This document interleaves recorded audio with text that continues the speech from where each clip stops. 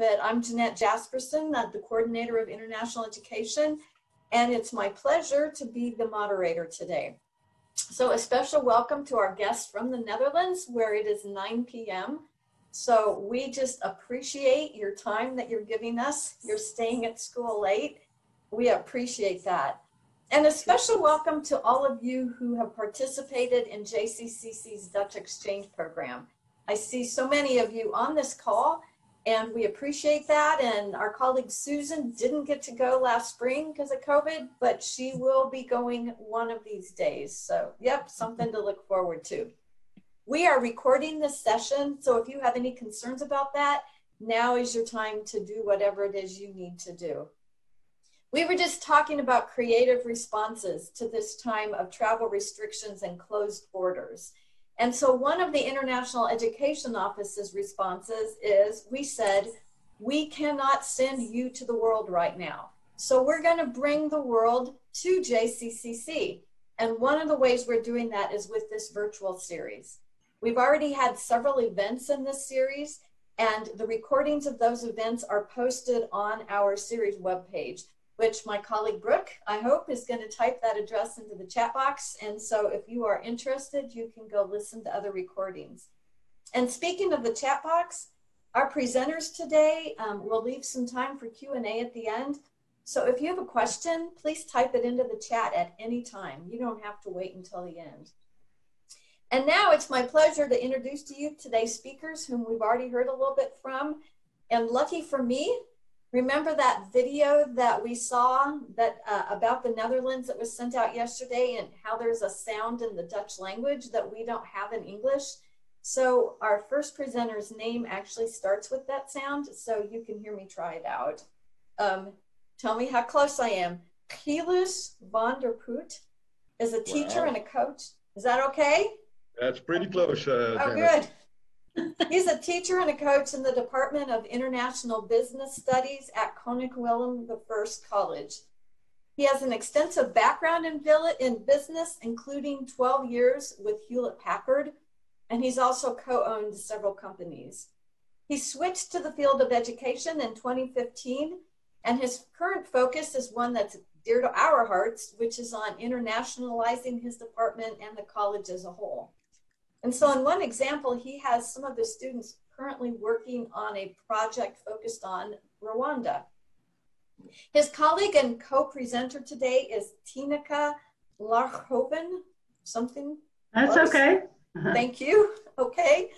She's a counselor and a teacher of many different subjects, including law and politics, career and citizenship, sustainability, global goals, and here's one I really love and we could teach more often: bridging intercultural and international differences.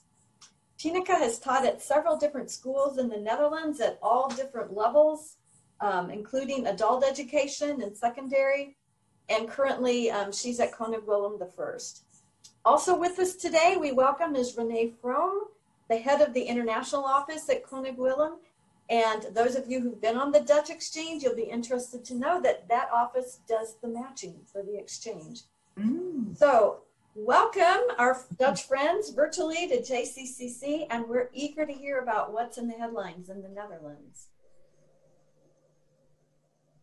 Okay, thank you, Janet, and compliments for your pronunciation. Excellent job. Okay, I'll start sharing my screen. Here you go.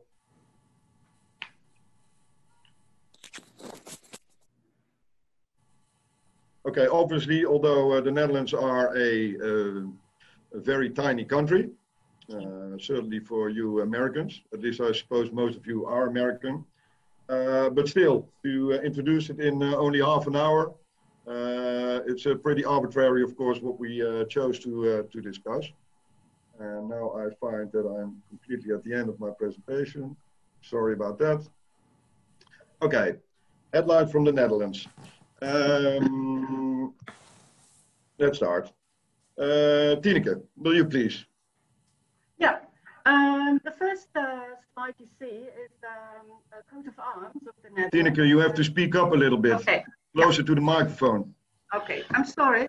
In the coat of arms, you read a French phrase, je maintiendrai, which means I will uphold. And it was pronounced by one of the Williams, the predecessor of William IV, and his name was William of Orange. And it was pronounced in 1565, and it means something like, I will uphold the highness of my name, the honor, faith, and the law of God, the king, my friends, and myself. So this is still in our coat of arms. Yeah, and the lion comes back a lot. For instance, in the national football team, soccer team, they also have a lion, and so it's you see it very often. And as you can see in the slide, well, it's not a very high quality, but you see we're on the Netherlands border, the North Sea, and just left you see the United Kingdom, and direct neighbors are Belgium to the south and Germany to the east. And for the rest, it's sea.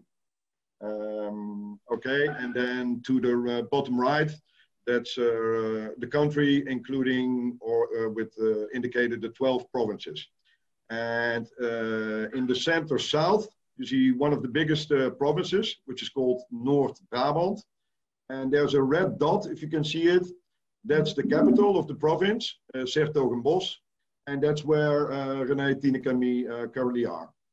So it's in the south. And it's also important to note that there's culturally and in, well, some areas, you could say there's a difference in mentality between roughly above the big rivers, because in the center of the country, there's a few big rivers like the Rhine, the Meuse, I think, Waal. And then there's really a difference between the north and the south. The southerners being more laid back. Their accent is also softer. Okay, some background information. Okay, as an introduction, we decided to show you a few very low quality images of the Netherlands. This will look pretty familiar. Flowers, big export product, the windmills, very typical. And we have, because we border the sea, we have quite a long coastline. And to the north, it's really very quiet there with islands and, you know, completely open to sea, wind, and only dunes. And it's really beautiful up there. Okay, also typical winter. Although I must say in the Netherlands, due to climate change, I'm pretty sure of it, we don't see winters like this anymore. You know, a little bit of snow, but you know, the really typical traditional winters are mostly gone. And well, probably all of you have heard that Holland is, Netherlands, I should say, is completely flat. Well, that's not entirely true. We do have a few hills, and our highest one is 325 meters. And this is the area where this hill is situated, and it's in the south of the Netherlands. Like really the southern tip to the bottom right. Okay, well, it's also typical. The Netherlands are very organized in any area, so including the area for agriculture. And you see windmills and okay, what we're going to discuss first, a few facts, just random facts from the Netherlands, some characteristics about the Dutch people, what is top of mind in the Netherlands at the moment. Then Tineke will discuss some, well, immigration in general, refugees, how we handle that in the Netherlands. And as you know, the Netherlands are part of the European Union. So we are very much tied into the European Union and its policies. Well, not in all areas, obviously. And then sustainability will be the last topic that we will address. Okay, Tineke. Yeah. Well, on top you see our royal family. We are a parliamentary democracy and constitutional monarchy. To the left you see King Willem Alexander, or King William IV, and his daughter. This is Amalia, Amalia Catharina, and the wife Maxima from Argentina, Alexia, and the youngest one is called Ariane. And at the bottom, the left picture is the picture of the second chamber, so the lower house, the Dutch parliament, and to your right you see the first chamber, the upper house. So it's the Senate, and to the left you see the Congress. Yeah. And what's, if I may, Tineke, what's interesting to know is that the Dutch Constitution is not as old as the American one, because that was 1789 or so. Not sure, but at that time there were revolutions all over Europe, and the monarch in the Netherlands was very afraid of those revolutions. So then he asked a famous politician, Thorbecke, to write a constitution for the Netherlands, and that's still more or less the constitution. Yeah. Yeah, and that meant that the king didn't have as much power anymore as he used to have, because he was afraid that his head would be chopped off as well. And then the political parties came into being, and you could vote. So that's a very important year for us. And the minister was called Thorbecke, and he's still known, and he's in many history books. So each Dutch child should know of the Dutch constitution made by Thorbecke. Yeah. And King William is really into water management. He is, it's a pilot, but we have, of course, a very sophisticated water system, dike systems, sluices, and we are, having a very tremendously amount of knowledge about dikes and about water management. And we have to, because we are almost everywhere surrounded by water. Yeah, there will be a slide later on. Yeah. Keep on talking to the microphone, Tineke, because I'm sorry. Sometimes I lose you a little bit. Okay. Okay, so population currently 17.5 million, of whom 24% with a migration background. Well, Dutch people are the tallest in the world, allegedly, because some African tribes seem to be even taller than we are.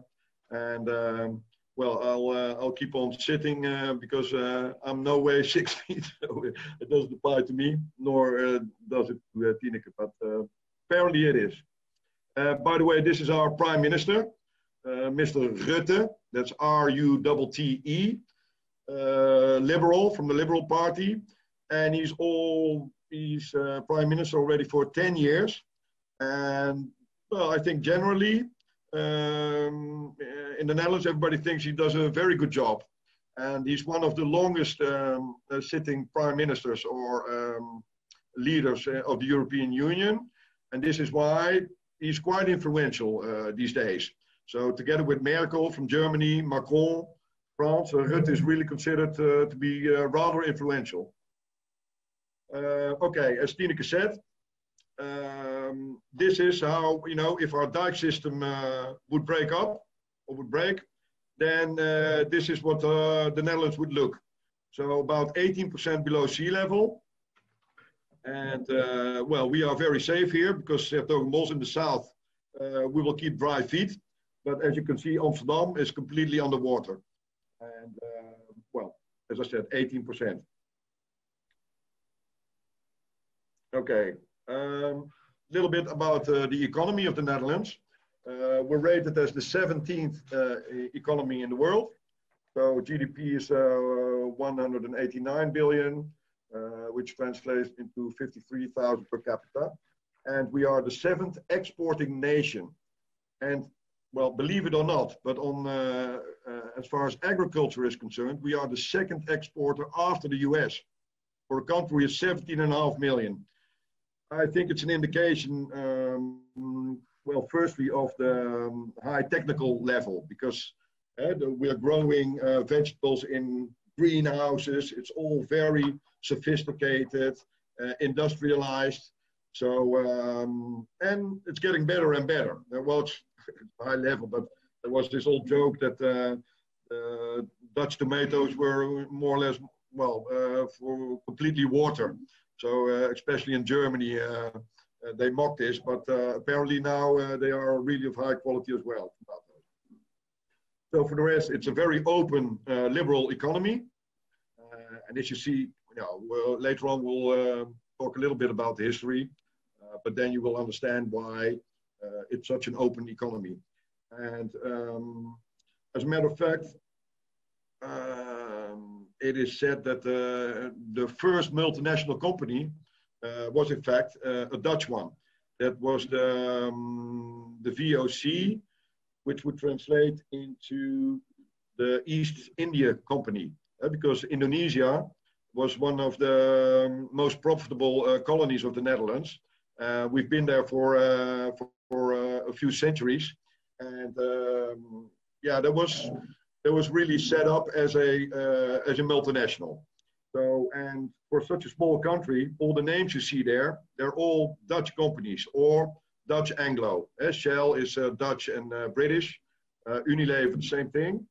The other one, well, Heineken is pretty well known, obviously.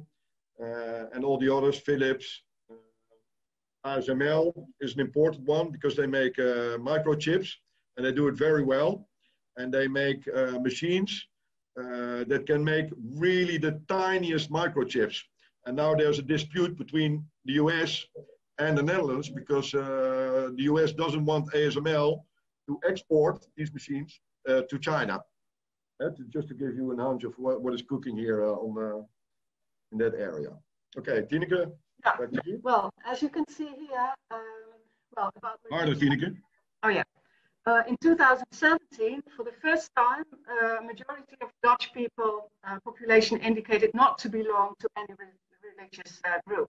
So, yeah, I think it's very Dutch also to really dare to say that you do not belong to any church at all. And it's quite common, and church going has been dropping down since many years. So maybe you could move forward. We've got plenty more to tell. Okay, the Netherlands is one of the founding members of the European Union, which was originally started in around the 1950s.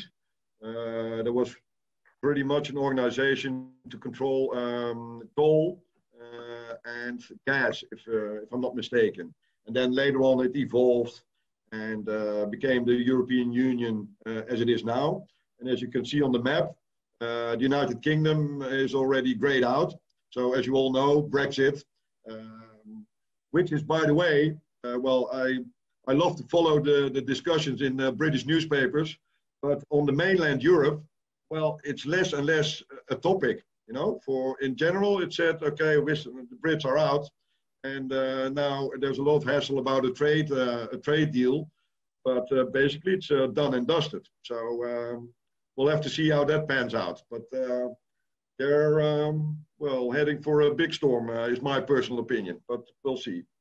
There you see to the bottom right, you see Turkey. For a long time, but it's already 10 years ago or so, it was said that Turkey was going to become a member of the European Union. And as you perhaps can imagine, that caused a lot of controversy because it's a big country and, well, almost completely Muslim. So you can imagine that, you know, that was quite a discussion. And in the end, it was basically called off because Turkey, in the end, could not meet the requirements for being a member of the European Union. And there in the middle, you see Switzerland, a little country. All those countries have some, of course, trade relations with the European Union, but they're not all members. And some of them use the euro, most of them use the euro, but some countries don't. All right, little bit of history. Well, as I said before, the Portuguese, well, before the Europeans, the Chinese already roamed the oceans. But okay, so from a European standpoint, the Portuguese, the Spanish, but the Dutch were already pretty soon with, you know, just getting on their wooden ship and you know, sailing all across the ocean. And the red areas are basically the colonies that the Netherlands had. Well, one of them will look familiar because top left, that's New Amsterdam. So the Dutch were there before the English, and in the end, they decided to trade it off to Suriname. which is in South America, top right. And yeah, it said that the main reason was Suriname is much richer in raw materials, bauxite, for instance, and many more. So there, Brazil, you see little few Caribbean islands, and some of them are still part of the Dutch kingdom. And then Africa, South Africa, you know, something we're not proud of is the word apartheid, which is basically a Dutch word. And to the right, Indonesia, but we've been in India as well. And apparently the Dutch made a big mistake at one time because they were more powerful than the British at that time. And the British tried to beat the Dutch at sea, but they never could. And the main difference was that the Dutch already had a financial system, whereas the other European nations, they were dependent on the money that the king would have. So if the Dutch lost a battle, then in a couple of months' time, there was a new fleet, because it was all private money. And if the English king didn't have any money, then there was no fleet. And then the Brits were very smart, because they imported financial experts from the Netherlands, got them to London, and they copied the financial system. And then, it's one of the factors, obviously, there were more. But then basically the increase in the power for the British started. And one other, the mistake of the Dutch was that they said to the Brits, okay, you can have India. Because Indonesia was all about spices. And India was more at that time about cloth. And turned out that the market for spices went down tremendously, and cloth, you know, increased. So that was one of the interesting facts, I think. So the Netherlands have been conquered and ruled by the Roman Empire long time ago. Spain, that was actually our independence war. Sorry for the typo. And that was the William of Orange that Tineke spoke about earlier. He was our hero, and he led the revolution or the war against the Spaniards. And so in 1648, we got rid of the Spaniards. And then later on, Napoleon came by, and well, we had a big empire as well. And well, we thank many things to Napoleon. For instance, surnames, that was his idea. Because, you know, he wanted to organize things better and to be able to identify people. So that's just one of the things. Many laws were introduced at that time. And obviously, Second World War. The First World War, the Netherlands managed to stay neutral. We took in a lot of Belgian refugees, by the way. And the idea was to stay neutral in the Second World War as well. But as you all know, that didn't work out. So yeah, if you look at the location, seafaring, merchants, trade, and a colonial power. Okay, some characteristics. Your turn, Tineke. Yeah. Yeah, the movie. You should start the movie. Yeah, so this is the question, because this is often said of the Dutch, that they're quite direct. Direct. Okay, so we have a little video, so hope the sound and works fine.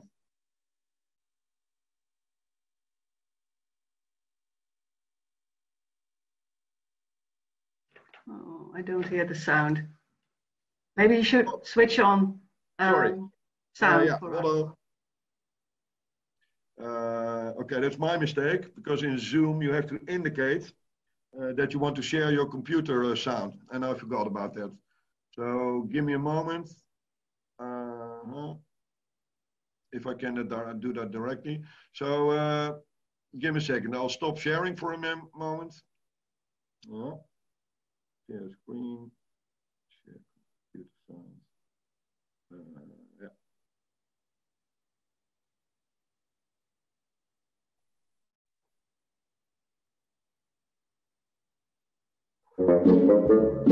Can you hear it? Yeah. When Dutch people are direct, towards me. In the beginning, it was shock. Dutch people are quite direct to the point of becoming rude in certain occasions. A lot of people told me that the Dutch are very rude. I think the directness can be interpreted as rudeness by some people, especially if you're not used to it. Sometimes they can come off as rude, but I think you just have to get used to the directness that they have here because that's just the culture. I'm not used to it, so it's strange. I find them direct. I don't find them rude. I just accept that that's the way they speak. It's not rude. They could be nicer. Yeah. I don't think they mean to be rude, but they're very direct. Yeah. I don't know if it's me personally or my culture, but I'm very sensitive. What is considered rude, it depends on which country or culture you are in. Being direct in Chinese culture is kind of rude. In Australia, it's considered very rude if you speak your mind and it's not liked by the party you are speaking to. The Belgians don't really say what they want to say. The culture that where I came from, we use a lot of words to be able to cover if you want to say something, which is something also I don't like. It may sound a bit harsh because we generally soften it. I mean, it's nicer to soften it. If I was at a party in Canada and someone had spinach in their teeth, no one would say anything to that person and they would find out when they go home. Here in the Netherlands, someone would blurt out in front of everyone, you have some spinach in your teeth. I would say it's true that they're more direct than most cultures.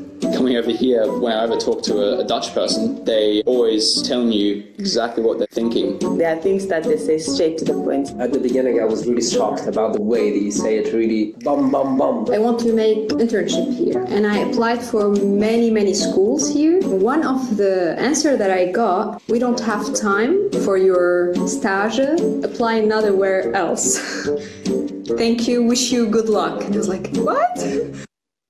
What is this? And it was a manager of school. I was like, I work in design and I need to do cool stuff, pretty stuff. My boss or my colleague is gonna come and say, this is so uninspiring.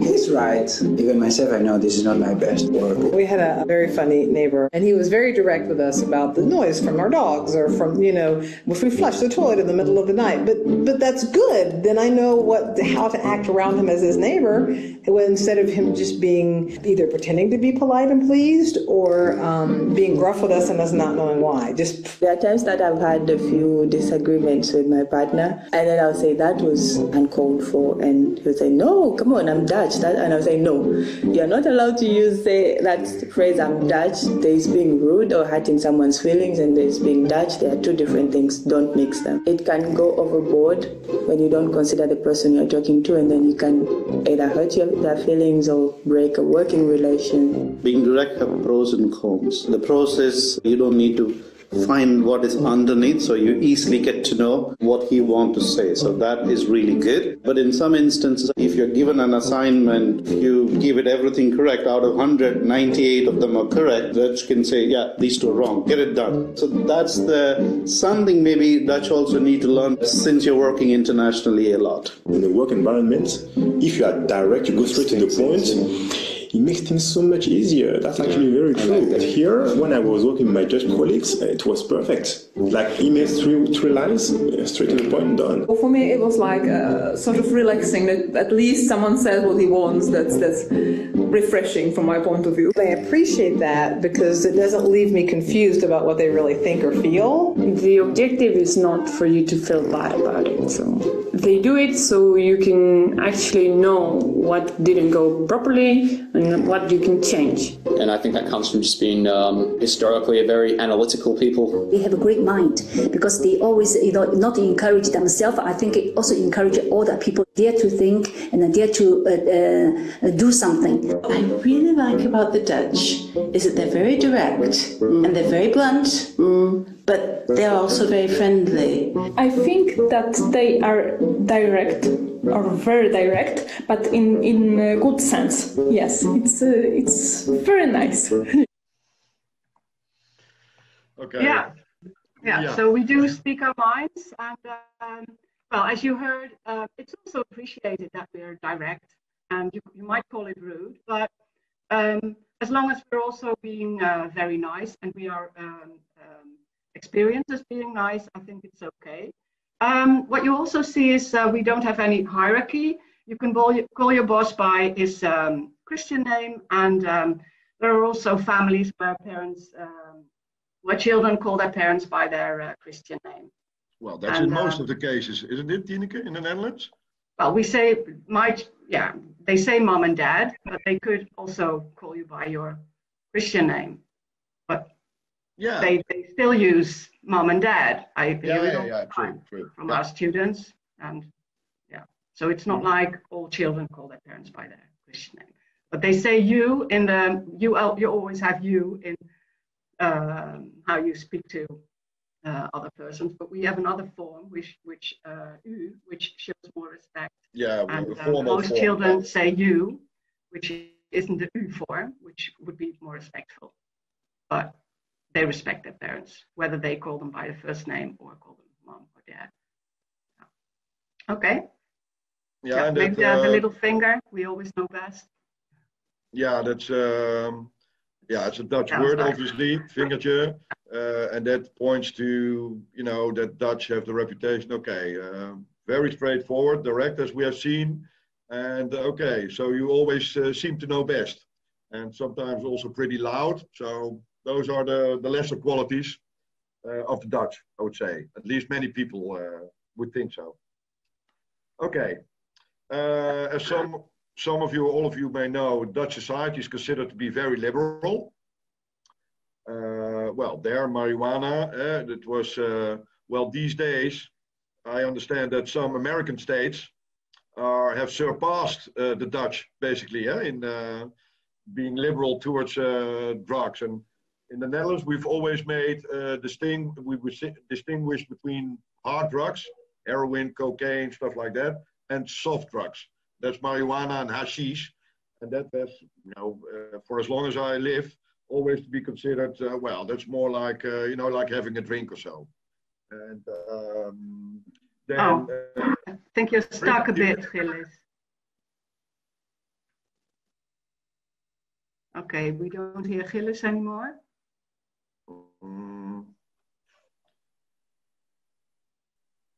Well, maybe I could speak and. Do you hear me? Yeah, we have I do a little bit. Okay. Sorry about that. Internet connection. Let me see if I can. Is there any sound? Okay. Tineke, can you hear me or not? I think Tineke might have dropped off the call. Yeah. Your sound is okay, Gilles. Oh, I'm sorry. No problem at all. Otherwise, you can just continue. Okay, sorry. So the picture bottom left, the Netherlands were in fact the first country to allow gay marriage. Top right picture, that's quite controversial. It's about euthanasia.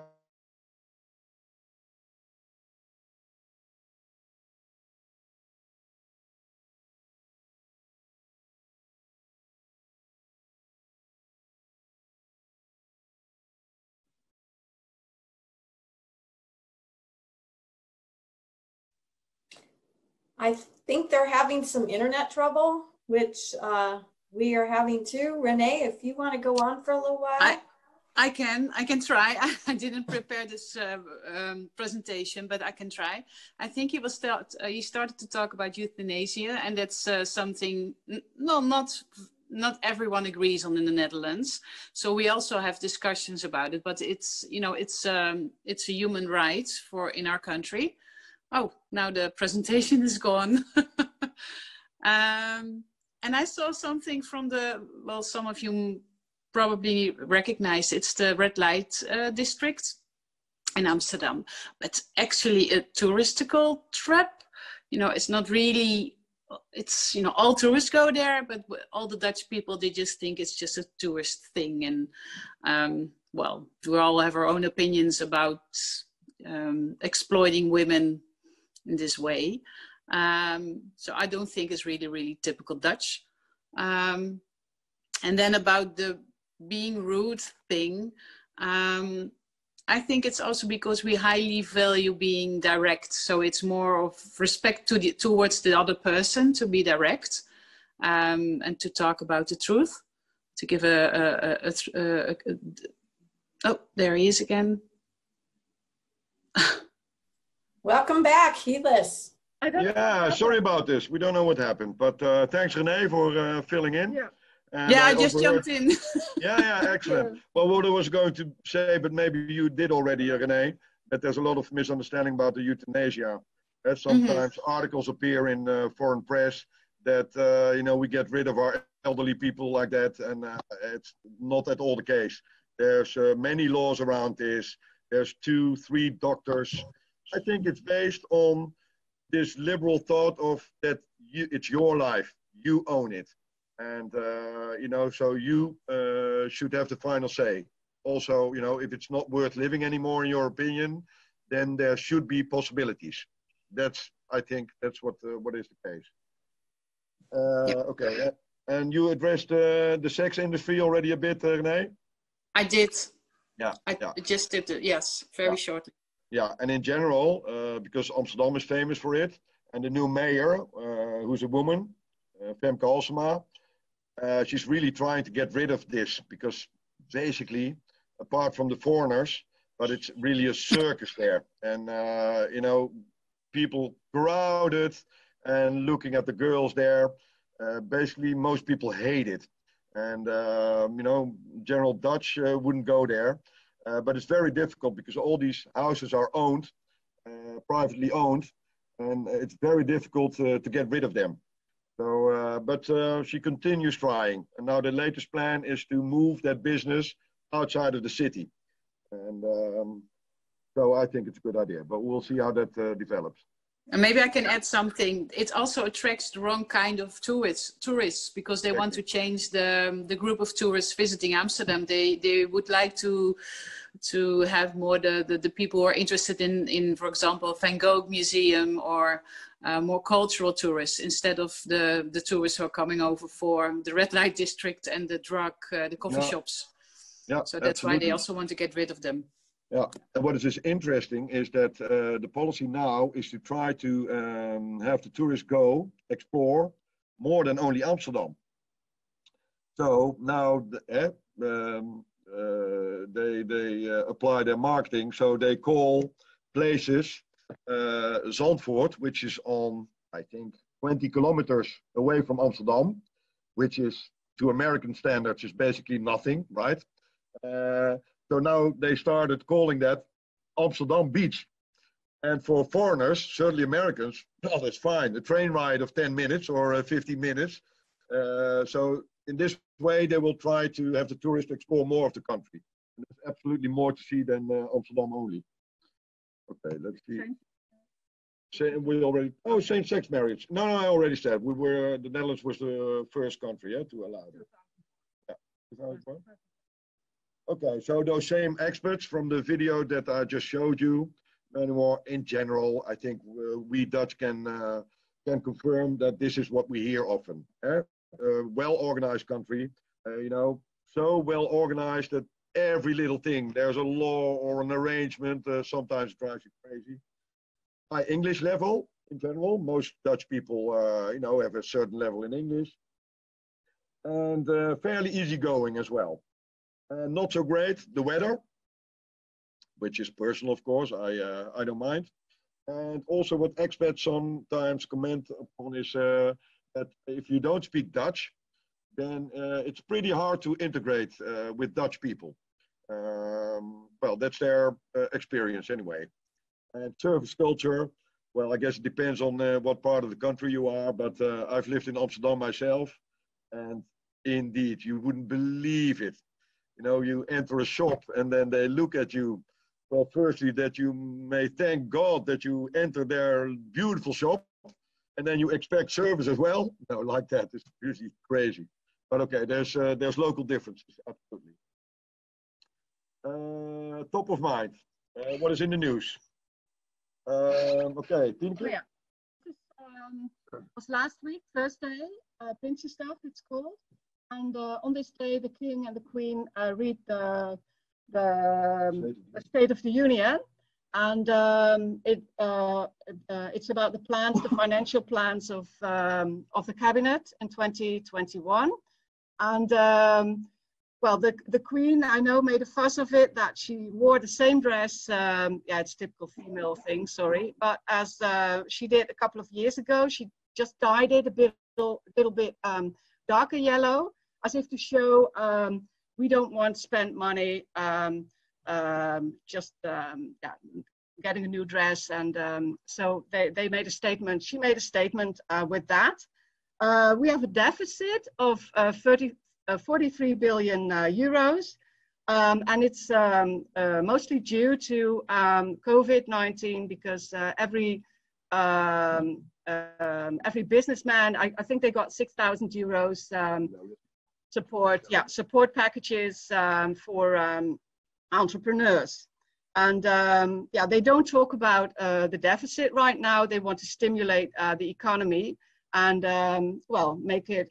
They don't want to cut on finances right now. They want to make a statement. And I think wasn't it about Keynes that you were talking? Yeah. Normally, the Dutch would, in times of financial problems, the Dutch government would automatically apply austerity, economize. And this is actually the first time that they decided otherwise. And now they follow Keynes. So to stimulate the economy, invest, they made 20 billion available for innovative ideas, and it's quite a change in policy. So that was last week, and it's called Prinsjesdag, Day of the Little Princess. Has also an history, but anyway. So the State of the Union, and it contains the budget for the next year and a summary of the same budget. Okay, COVID-19. The Netherlands applied a so-called intelligent lockdown, meaning no complete lockdown. So really seeing where that, for instance, currently or since a month or two, face masks are mandatory in public transportation, but that's it. The middle, high schools are open with, of course, the certain measurements in place. And vocational education, where we work, very limited. Students come to school 1 day per week, and they should respect the distance of 1.5 meters, and certainly to the teachers. And lately, since a week or so, or 2 weeks, the numbers are rising again. So it's, yeah, we will have to see how it develops, but it doesn't look good.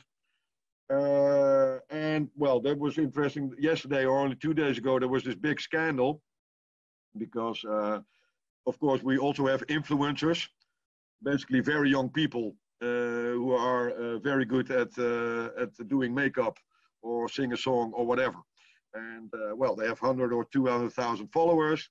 And then there was one girl, Femke Louise, yeah, 24 or so, 100 or 200,000 followers, I don't know. She was paid by the government a couple of months ago to promote the idea for youngsters, young people, to keep the distance, to respect the measurements. And okay, she did.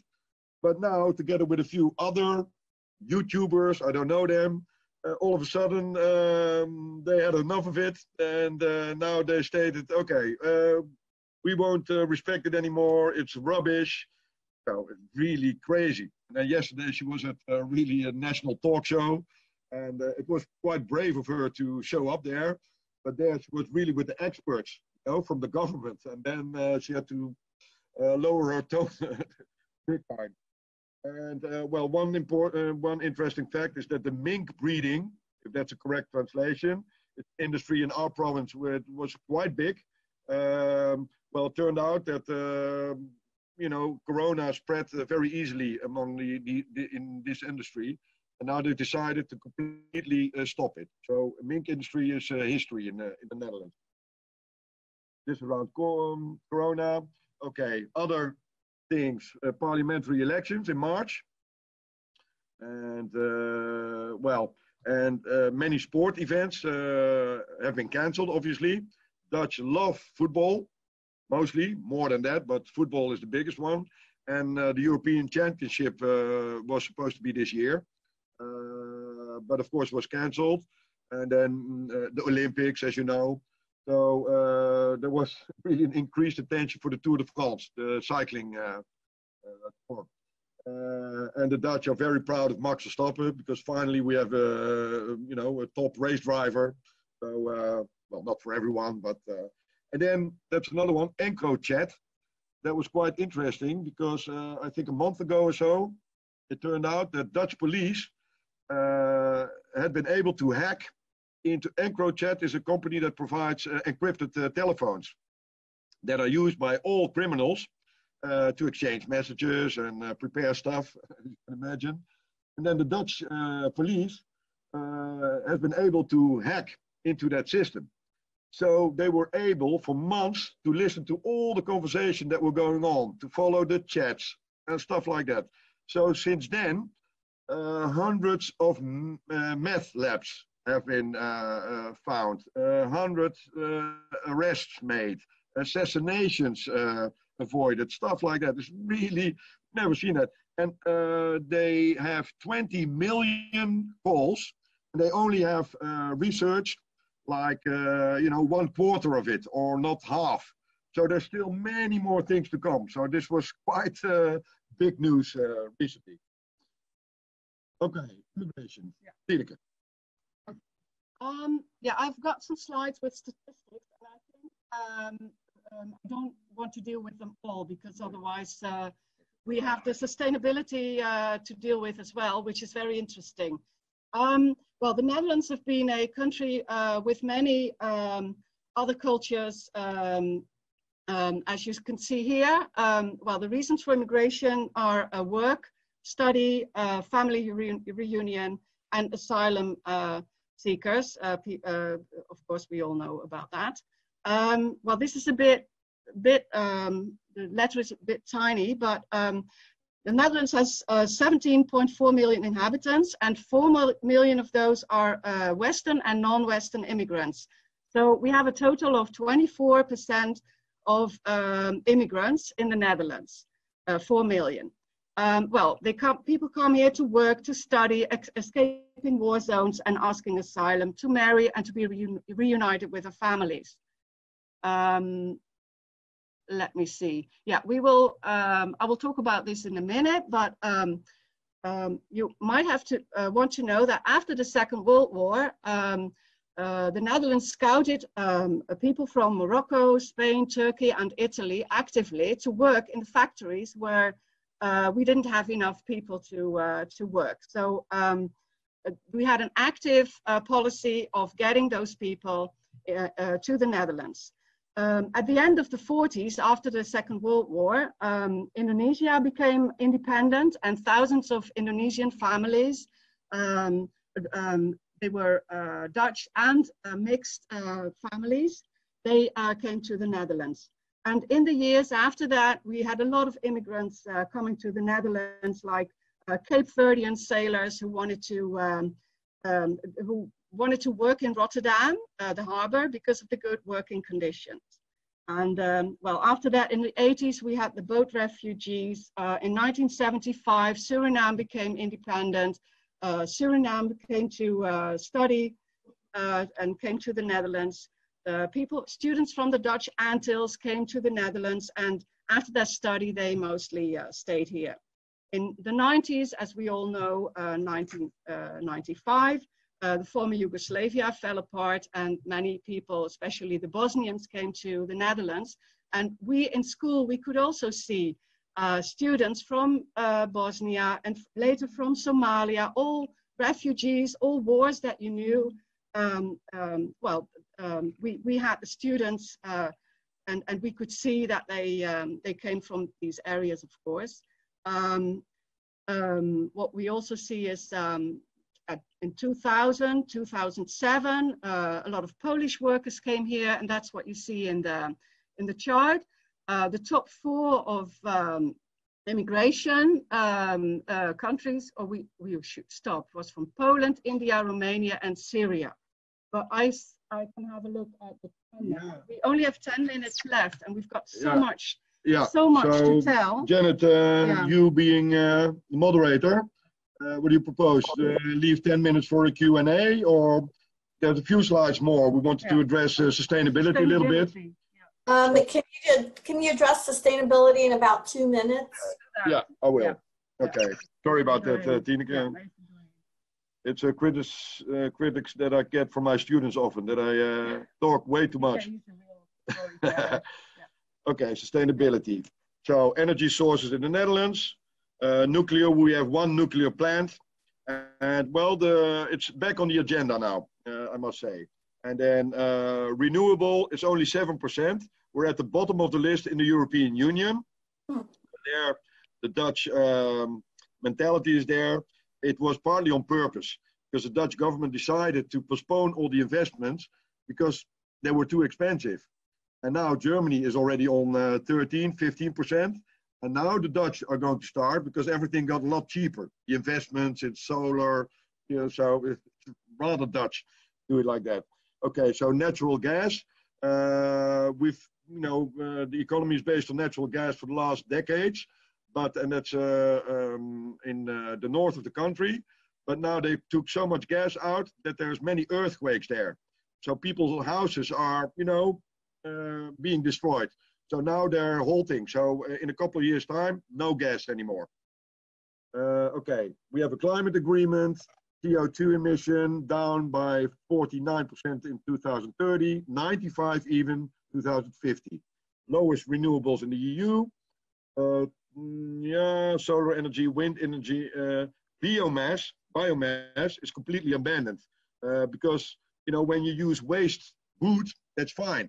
But turned out that we had shipped from North Carolina, wood from new trees. So, it was completely destroyed. And that's not the idea, obviously. So they're going to completely halt that biomass. Okay. PVEs, electrical vehicles. We go very fast in that area. Ecological footprint with our current energy consumption is 1 extra Earth we would need. And for your information, US would need 3 more Earth. Okay, then last in December 2019, our school, Koning Willem College, was proclaimed most sustainable college for vocational education and training in the Netherlands. So the last slide is a short video about our school in particular and what we do in the area of sustainability. Can you hear it? No? Hold on. Sorry. Okay. Share screen. Okay. There we go again.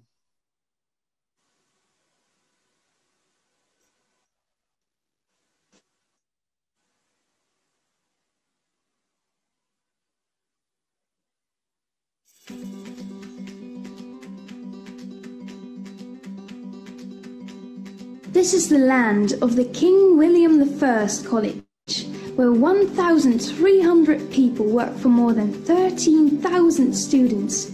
It's almost like a real village. There is, for instance, a clothing design shop, a dental practice, a pharmacy, a metal factory. There is a department for electronics and for robotics. There is a garage, a construction hall, our own catering, and much, much more. In this land, we're also working with global goals. There are 17 goals of the United Nations to help each other and the world. For instance, we help garages in Ghana.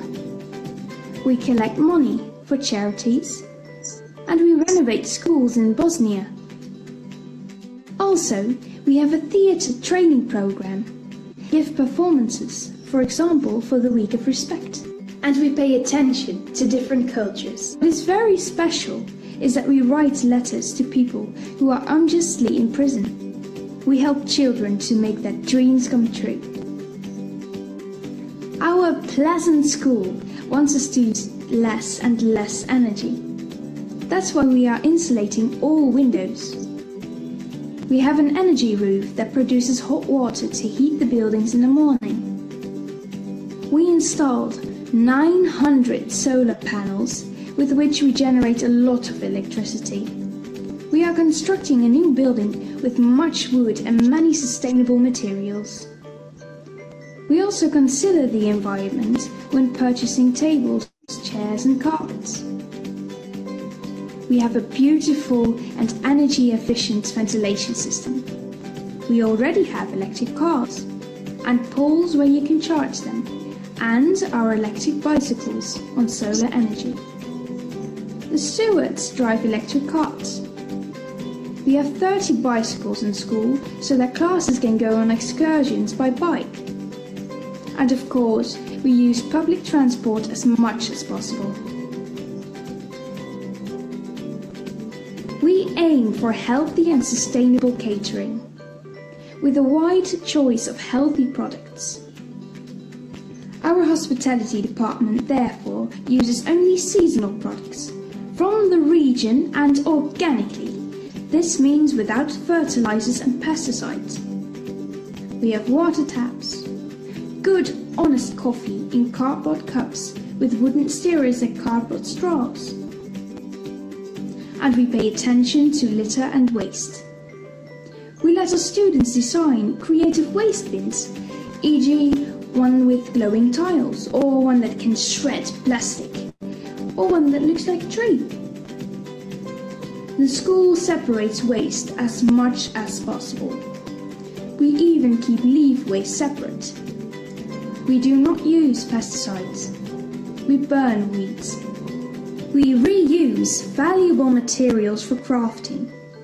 The assignments about sustainability come from society. We think with our students about food waste. We ensure that ICT students can install and program our solar heaters. We make posters of beautiful statements. We give nature a helping hand. We teach global goals in our school. That's why we are a UNESCO school. And we want to help the United Nations to create a better world. We are now the most Okay, sorry about that. Something went wrong. It was the last slide. Okay. Mm-hmm. So friends, some of you are already sending me messages saying you have 3 o'clock meetings and you're dropping off. So anybody who needs to go, you are welcome. Thanks for coming. Our next meeting will be on week from today, next Wednesday at 2 o'clock. It'll be JCCC Travelers to the Middle East. And for those, so we hope you will join us again. But for those of you who can stay, we have some questions here that it would be great if we could have them answered. Is there still time, Janet? If you are willing to stay on, we can stay on Absolutely. a few more minutes. Yeah, sure. yeah. Sure. Well, let me start then with a question about about Black Lives Matters protests. Can you tell us what way they've been influencing current discussions and what your impressions are? Are the protests positive or negatively affecting the culture? Well, it's a hot topic and started off in the United States, obviously, with Floyd. And it has changed aspects. Tineke, Renee, if you tell me if you don't agree, but in some ways, in very good ways, because many people who always said, yeah, listen, it's not an issue. I'm not a racist. But now it's more urgent to support it. So not stay neutral, but really express yourself that you think this is important. And personally, I think in the Netherlands, pure racism, well, really, I feel better because you're black. Well, that's hardly the case. Would you agree or not? On the other hand, female, yeah. You can never tell how no, racist that's for sure. No, the only thing I was stating that really pure racism, as in you are black, I'm white, so I'm better, that I've seldomly encountered in the. No, but it's just like bullying. You don't see it really Tineke, je bent niet te verstaan. You're very hard to understand, Tineke.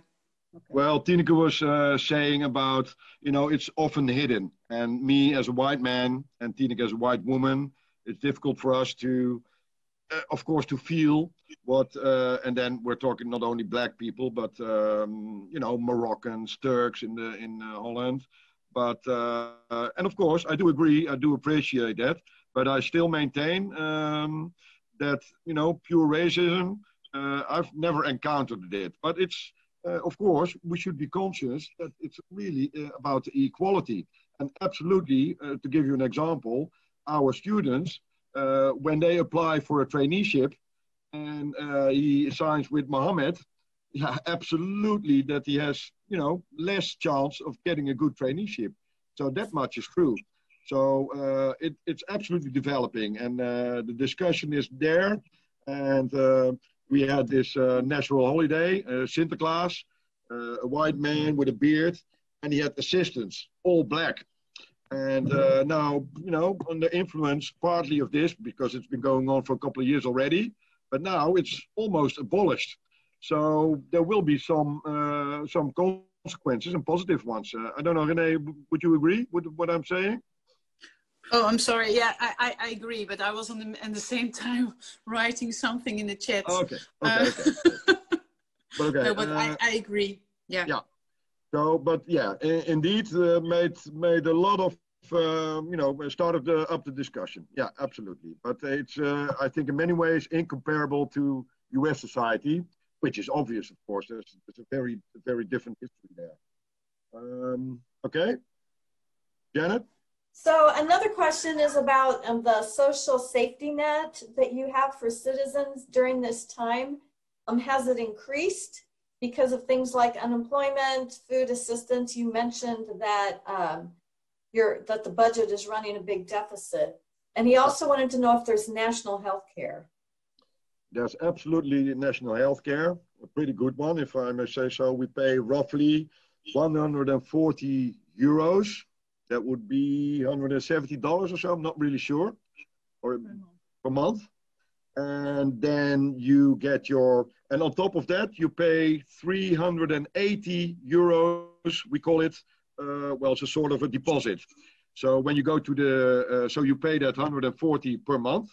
But then when you go to the dentist, for instance, or a special treatment, they will charge you up to 380, but it depends on many of the things are for free, but some you may need to pay for, up to a maximum of 350 for a year. And after that, everything is for free.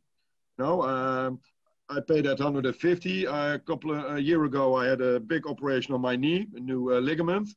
Yeah, it didn't cost me anything, basically. So I would say we have a pretty good healthcare system. And related to COVID, apart from the packages that the government issued, so billions of support for to maintain the jobs, basically. So they paid 90% of the salary of companies. Now the third package is in place, and that's only up to 70%. So yes, they go to great length, and and the Dutch, because of their financial health and economies, we're looking pretty okay. It shouldn't last for a decade, but the Dutch the Netherlands are doing okay as far as that is concerned. And in general, I think the Dutch can say we have a pretty good social welfare system still. Yeah. So you don't have to worry about paying your health bills. What does worry the Dutch more than anything else today? Yeah, COVID. Yeah, and worries about the future, and if the government doesn't cough up any longer the support. So, and now, it's increasing again. So we are pretty, what will be coming, there will be many jobs lost, definitely. And talks in government are also to aim at, re-education. So for people just to change jobs and to help them doing other educations and just switch, because there's many areas in the economy that need really people. So it's also a driver for people to change their lives. There's a lot of misery, don't get me wrong. Sure, people who lost their job and insecurity and food banks, we also have them. And, well, not used as widely, but, well, certainly, yeah, it's there. So apart from COVID, Renee, Tineke? Yeah, I would like to add something. I think also the upcoming elections in the United States is also an interesting thing for us to follow, and also something, well, depends on the person, of course, but also something to worry about a little bit. I just wrote in the comments about the passing of Judge Ginsburg and you know, the impact of this on the political situation and the way the different groups are you know, choosing their points of view. And so I think that's really a big thing for a lot of people to worry about. Yeah. Well, we're all worrying about it, so you're welcome to join us. Yeah. You know?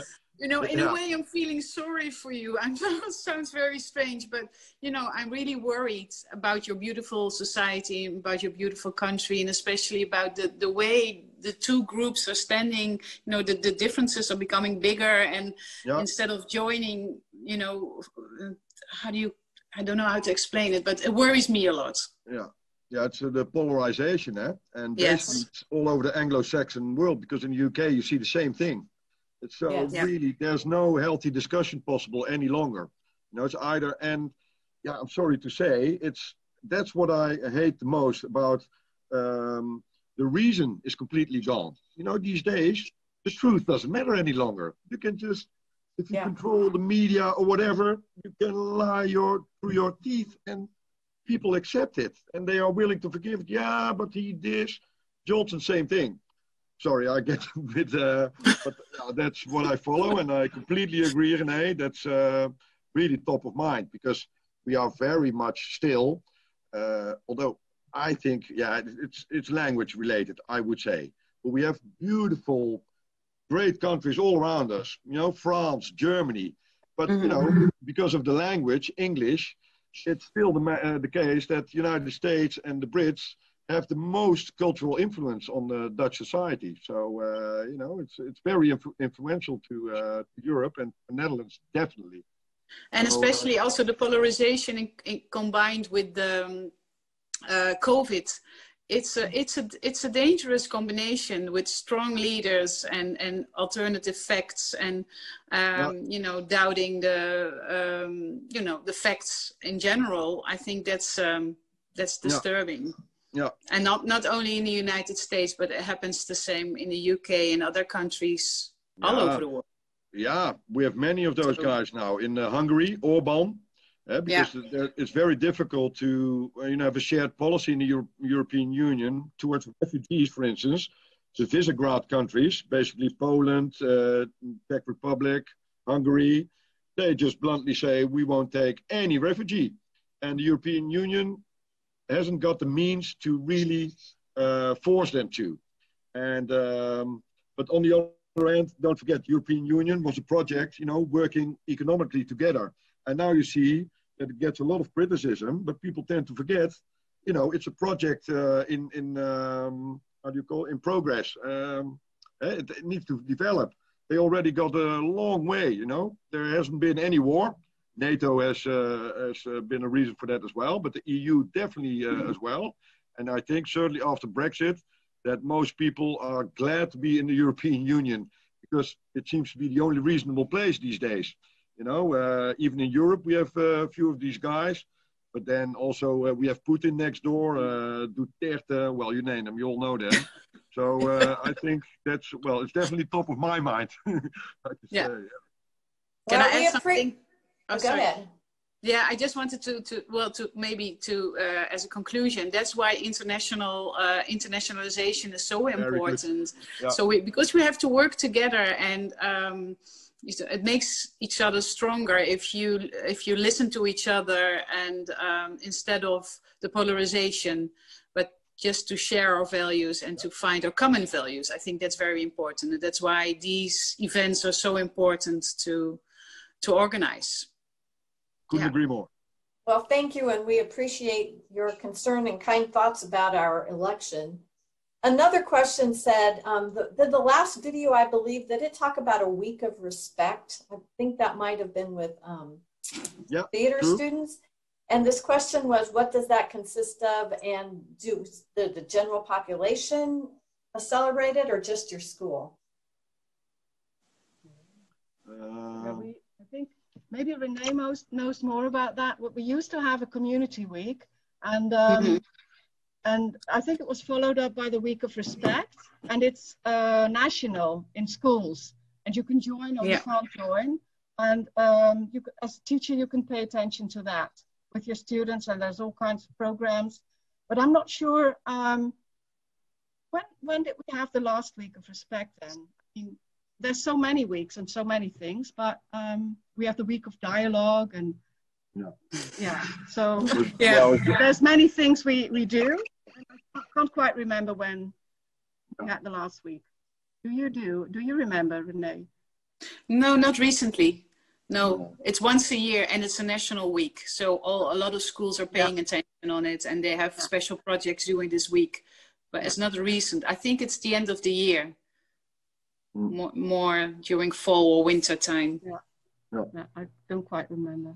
Well, maybe we could have a week of respect. That sounds like a great idea.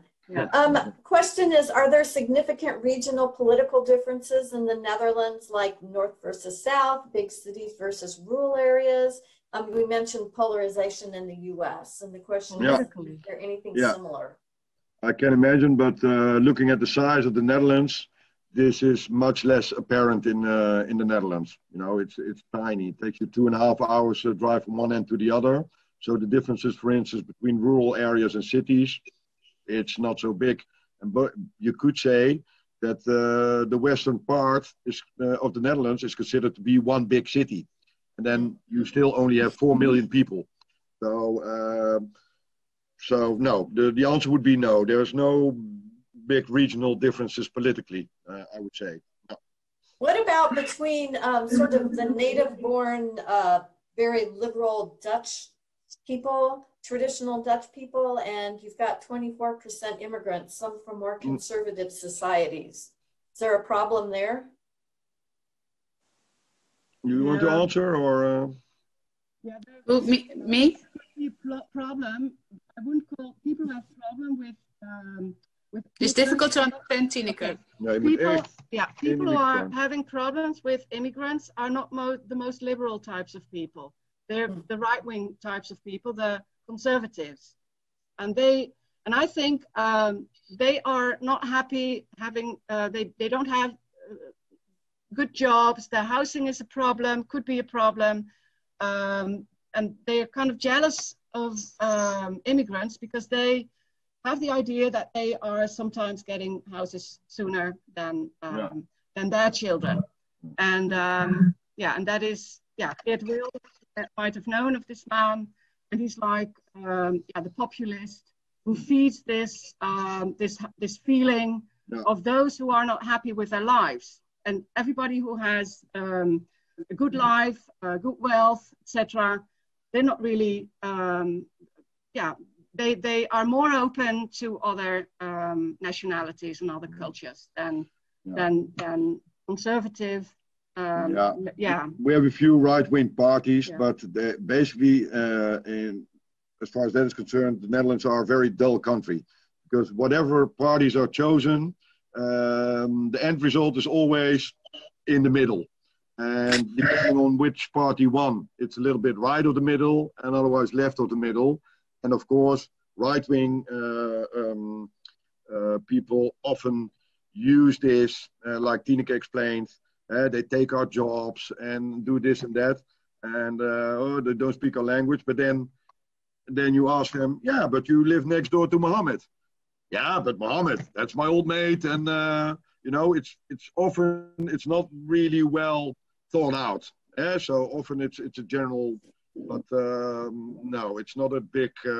There will be part of the population, but I think that's really small. Generally, I hope we all know that we need immigrants. You know, the Dutch population is would you say, graying, getting older. Eh? So we absolutely need new input, like the US does, I suppose. And so many people do realize that. So in my opinion, it's definitely not a big issue or so. There will be an issue here and there, and sometimes depending on the economical situation, perhaps. But it's quiet on that front, I would say. Well, that's good to hear. The last question was one from early on that you had typed into the chat. You said it's a big topic, but maybe you could summarize it. We do hear about the goals of low carbon emissions and that the dairy farmers in particular are unhappy. Yeah, any comments? Absolutely, yeah. Well, as I said before, we're the second agricultural export country. Basically, it's silly that we have such a big industry. Partly it's greenhouses, but also traditional out on the fields, and it's so well cultivated. You know, there's more and more fear about the natural environment. You hardly can see any meadows, with wild flowers in it, or it's all one picture I showed. All very organized and cultivated, and it's way too big, that industry. And the carbon emission, well, it's absolutely certain that the agriculture contributes greatly to this problem. But our farmers are really very activist. Agriculture all over the European Union has been supported financially, always. There's a big chunk from the European budget that goes to farmers still. And, it's not necessary anymore, but they are quite vigilant and, can get violent. They block the roads and they go to The Hague, and so they have... the Farmers Defence Force. Yeah, it's a militant group of farmers defending their rights as farmers at the moment. And these days, as all of us realize, with social media, it's much more easy to stir up those feelings. And so it's been a big discussion, and it still is. But, the government has stated clearly that emission has to go down any way they can. So they are starting to buy up farmers, so they get offers to sell their farms. And, it's in progress now. We'll have to see. But it's clear that the chunk of agriculture has to be diminished for that carbon emission problem that we have big time as well. Yeah, well, the whole globe, obviously. Well, thank you so much for taking the extra time with us, for just telling us about the Netherlands.